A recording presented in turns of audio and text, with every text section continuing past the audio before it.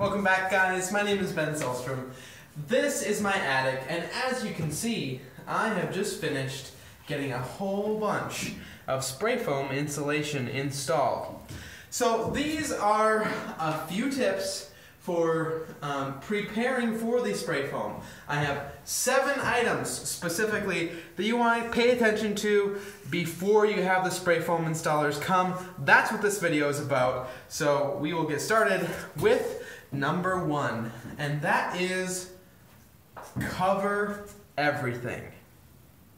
Basically what you're worried about getting everywhere is these little balls of spray foam that kind of drift from the nozzle as they're spraying, and they will pretty much coat everything within like the bottom edge of where the spray foam is happening. So like along the bottom edge of this wall here would be kind of the main spot where spray foam little balls would accumulate. Now the way you avoid that is you just put plastic down around the outside perimeter. Now depending on your installer, you want to ask them, see how much preparation they're going to do and where they're going to put plastic. Most quality installers are probably going to do most of the prep work for you because they want it to be a nice clean installation. But I've seen a number of times where spray foam installers won't get everything covered very well, and you'll end up with a lot of cleaning, or you'll just be generally unhappy with that. I'll show you a couple more examples. Here I've got a bunch of my tools on this shelf here, and all I did is I took some of this painter's plastic and I covered this from the top down so that it wouldn't get those little balls accumulating on it.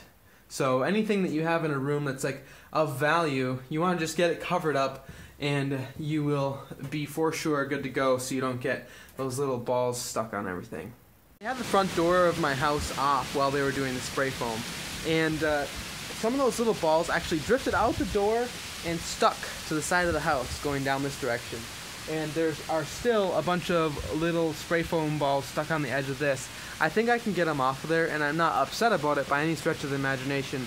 That shows you how far those little things can drift. So just be aware, protect everything. There was even a bunch of stuff that got on this light here. I don't think you can see it necessarily, and I got most of it cleaned off already. But that kind of shows you how far this stuff can drift. If the air is moving in the direction of something of value, get it covered. Here's one more good example for you of something that I covered. This is the main electrical panel. I don't want any stuff stuck in it or on it anywhere, so it's just a good idea. Cover stuff up. Okay, I think we can move on to the next item.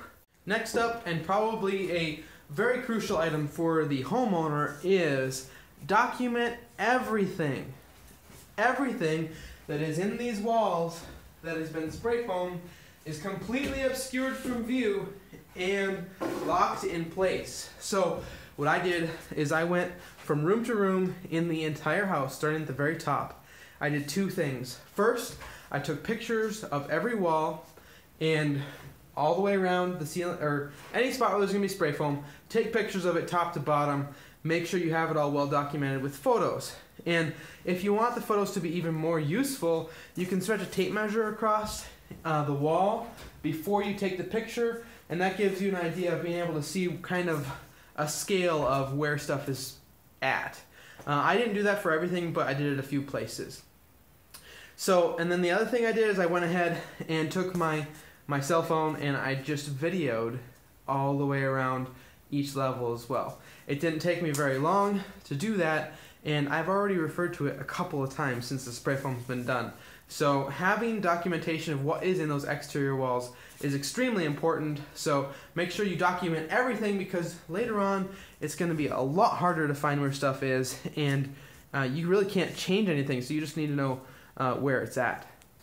Next up is you're going to want to block off any gaps or cracks that you have going to the outside, or really from any space where the spray foam is going to be to any other space that you don't want spray foam to be, such as terminations for, this is a sump pump, furnace, vents, anything like that. They need to be siliconed around. Make sure that they're blocked off so that you don't get any spray foam going to the outside.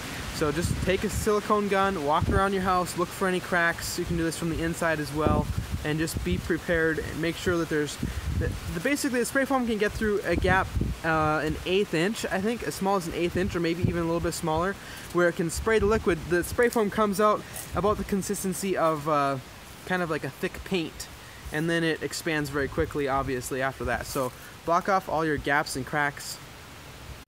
Now your spray foam installer should block off all of the electrical boxes.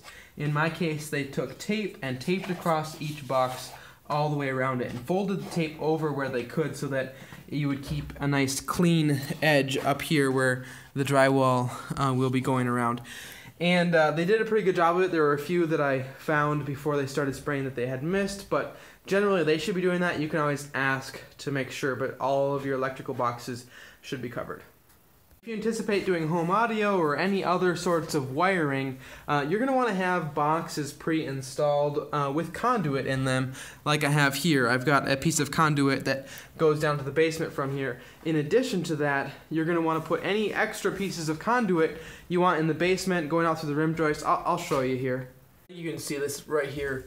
This conduit is just a piece of 1/2 inch PVC conduit.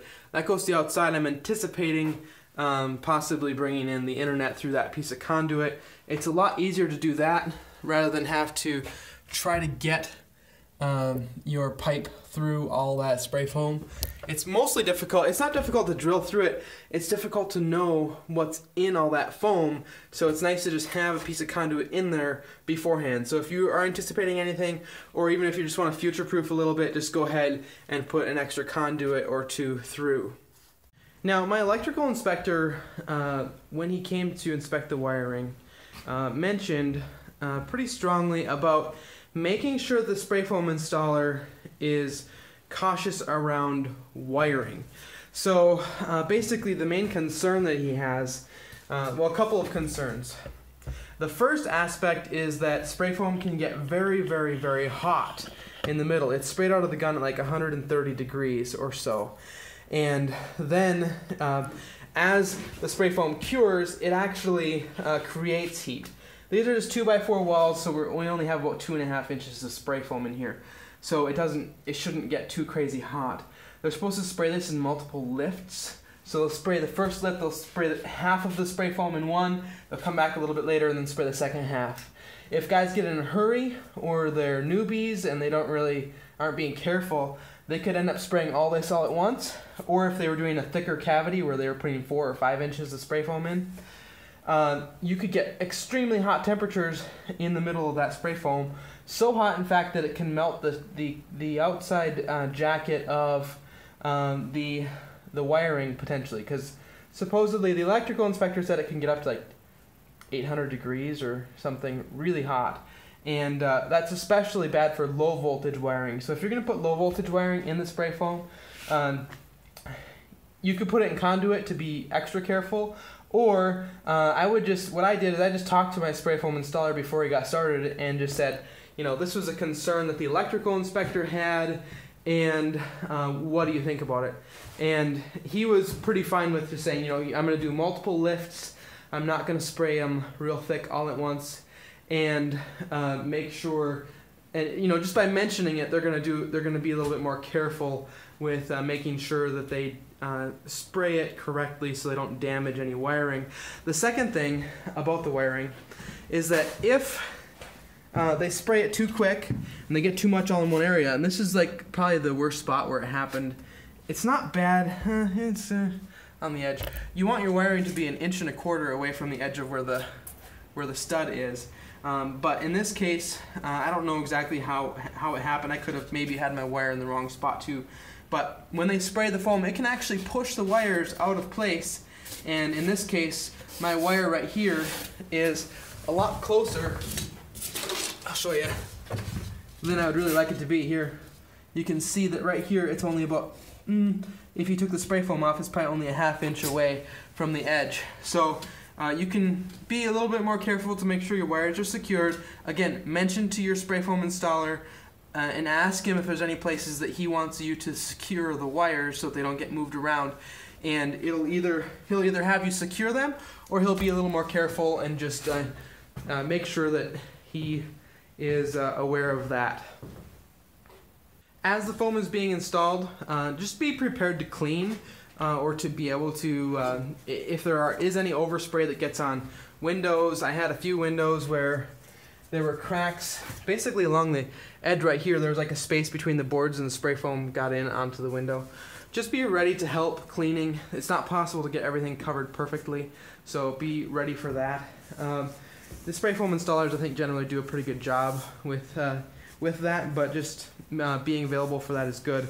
And the last item is really important, I think, or it was in my case, and it's probably the least fun part of the project, and it involves this screwdriver. So, ordinary screwdriver, well, it's a small screwdriver. It's like a thermostat screwdriver or whatever. It wouldn't have to be a screwdriver, just any sort of a sharp object. And I've got this measured at 2.5 inches, and that's the depth that my spray foam is supposed to be. That's what the estimate was for, 2.5 inch average depth. And you need to be aware of how much foam is actually going in places. So I talked to a few different spray foam companies and just to see what their opinion was, and they said, yeah, you should probably depth check, and if there are any low spots, they should be willing to come back and fix it. They should be depth checking it themselves, but quite a few guys just kind of go by how it looks. So you just take your depth checking screwdriver. Now it is 2.5 inches average, so like right here, right here I actually don't have enough. As you can see, I'm about 1/2 inch short. But if I go up here, I've got a little bit extra. So if you know this spot, I would have probably marked this spot out had I seen it during the project. But you know, on average, upstairs initially, I had to mark out a bunch of spots. They finished up for the day. In the morning, I asked him, I said, when do you go back and depth check? And he said, well, it's probably good. And I was like, okay, well, I have a few spots here where it was as low as 1 inch. 1 inch, that's it. And it's supposed to be 2.5. So it wasn't mad or anything, but I told him about it, and then he's like, oh yeah, I'm sorry we missed that. So just be ready to depth check so you make sure you get what you pay for. One of the spray foam contractors I talked to said it can actually cause condensation inside the wall if there's not enough spray foam there. So it's not just you being picky, it's a functional thing, and you need to make sure that you get what you pay for. So that's been it.